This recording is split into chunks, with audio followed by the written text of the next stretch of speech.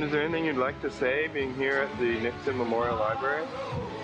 I would just like to say that I have waited many, many years for this opportunity. I've always felt that Nixon was a really underrated president and got a terrible rap, and I am glad that he has built this shrine, this memorial to himself, so that people like me and of my generation and of my parents' generation can come here and learn to appreciate the man for what he really was. And learn the truth. Guy. There have been more lies told about Richard Nixon than any other living or dead person on the planet. That's right.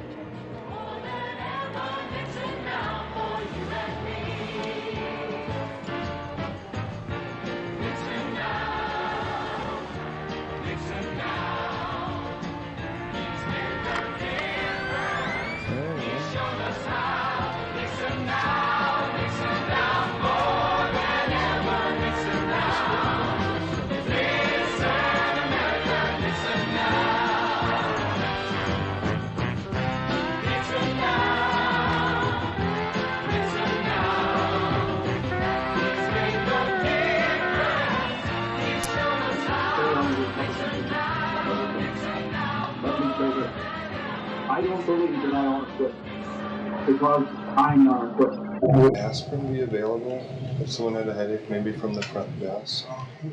Probably so. Oh my gosh, yeah.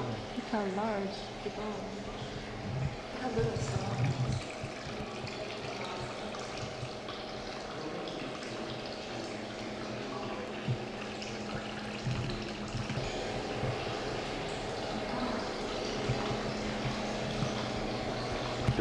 Film me talking to these people.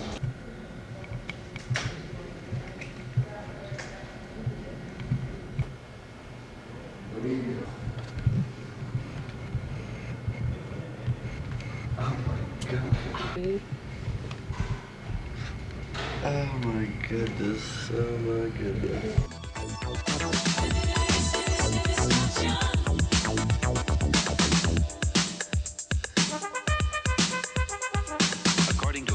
Administration study, half of the Vietnam combat veterans suffer from what psychiatrists call post-traumatic stress disorder.